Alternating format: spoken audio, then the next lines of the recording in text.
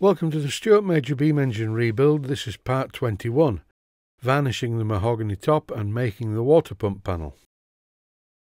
Today my super glue arrived, my medium viscosity cyanoacrylate adhesive to be exact. I'm using this cyanoacrylate to just fill some cracks in the mahogany. Where the pieces are next to each other, they're quite a good fit, but there is a slight gap. So the gap filling properties of this stuff is quite amazing if you do it like this.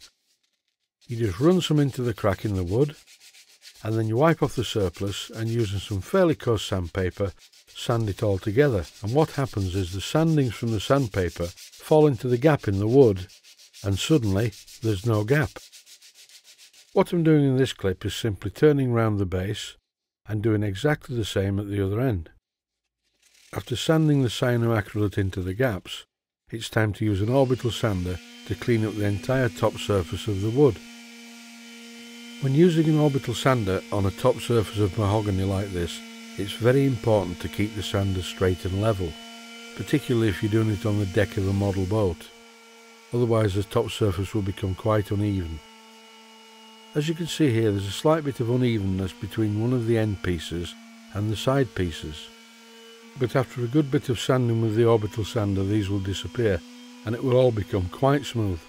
The sandpaper I'm using with this orbital sander at the moment is 80 grit. I did actually get some special sanding sheets with it when I bought it, but I've lost them. They've disappeared. They're somewhere in the workshop. I must have a tidy up. The last remnants of one of them is on the orbital sander, but I did change this for some sandpaper because it was getting very ineffective at cutting.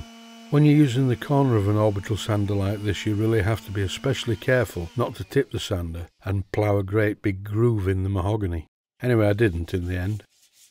And here I'm finishing off with some fine wet or dry paper. So once I got a nice smooth finish to this mahogany, I applied the first coat of varnish. I applied it with a cloth, and this is of course Ronseal hard glaze as usual. It's the oil-based version. I do not use the water-based version. I once did, and I found as I built the coats up, it did take on a bit of a milky appearance. So I used the old-fashioned smelly stuff. And I don't mean Brute 33 or Old Spice aftershave. This is Ronseal hard glaze polyurethane varnish. On this engine bed plate I wanted to incorporate proper pressure union fittings for the water pump, so if it needed to be used to pump water, it could be used to pump water.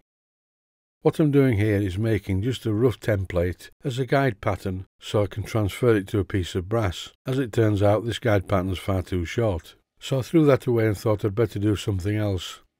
So I'm making the frame that I intend to put around the brass piece. All will be revealed if you keep watching. This is just mahogany fastened together with cyanoacrylate adhesive, and the clamps are just holding it temporarily until the cyano dries. Once the cyanoacrylate is fully set and all the pieces of mahogany are well held together, it's time to cut them and make them into a little frame like this. This looks very crude at the moment, I'm aware of that, but it will look better in a while.